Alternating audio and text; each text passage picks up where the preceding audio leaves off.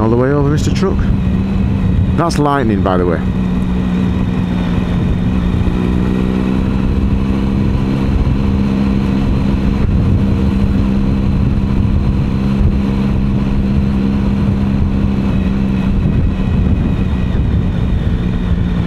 No, I'll have this.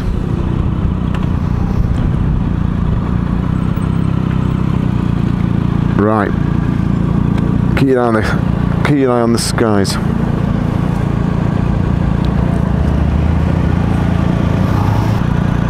Big raindrops just starting to hit from that, right.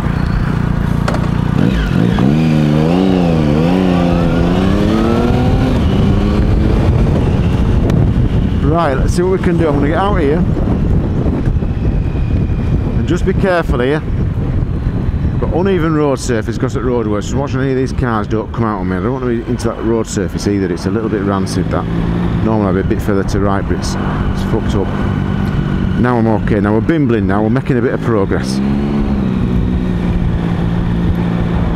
At this point, I'm dropping into left-hand lane. I've got a better view down the gap. That's a cracking cloud. And that's lightning again.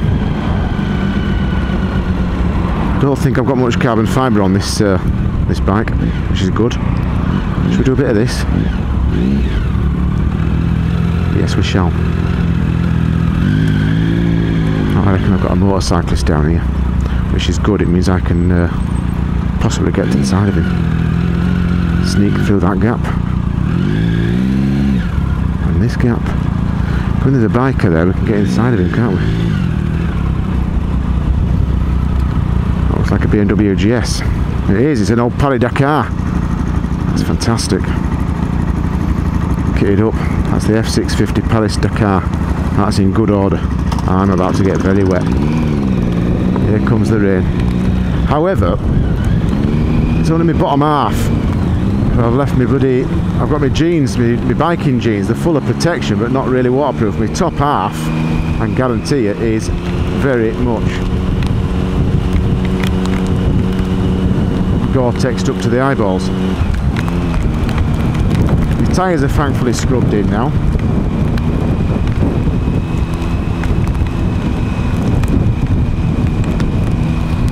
I reckon I'll get out of this rain soon. It's a bit brighter.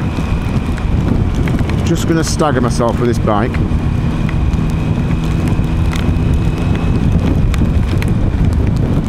he's got a bit of a draft from that truck, hopefully, matey, on his GS.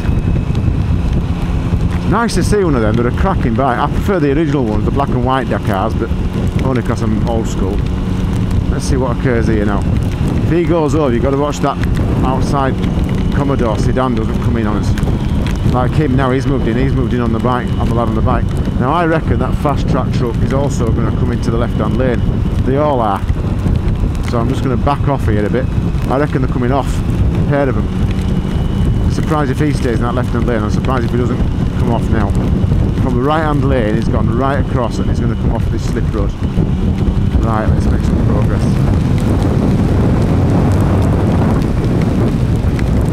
I'm about to get absolutely soaked.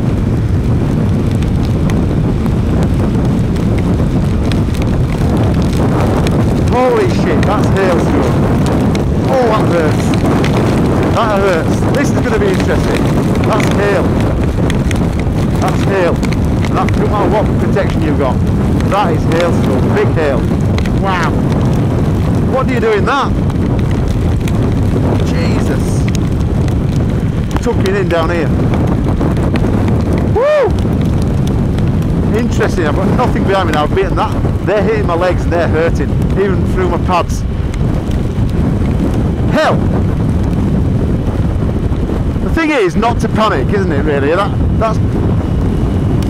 I have to say that for hail, in 36 years of biking, I've never had hailstone like that.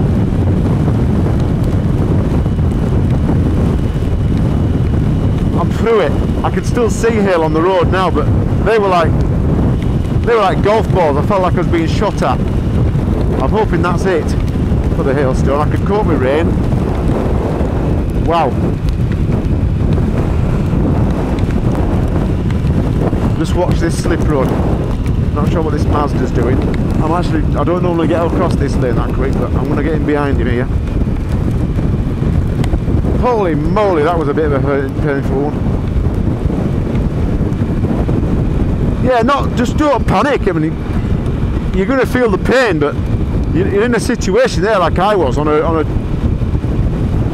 clearway. You can't stop, you can't hide. You just battle through it. You shoot yourself from the pain and get to your journey. You're not in a position to stop there.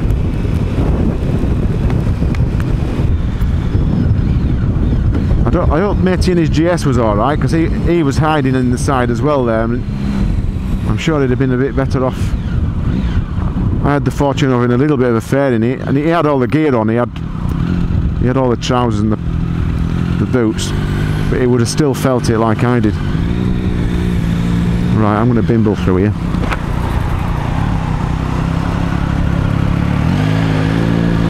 And when these cars start moving, we'll pick our spot like that one. Wow. Well, I wouldn't wish that on many people. But the flip side is, I bloody love riding in shit weather.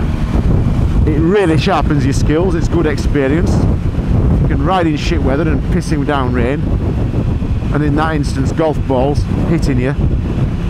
You can do anything. That was quite extreme.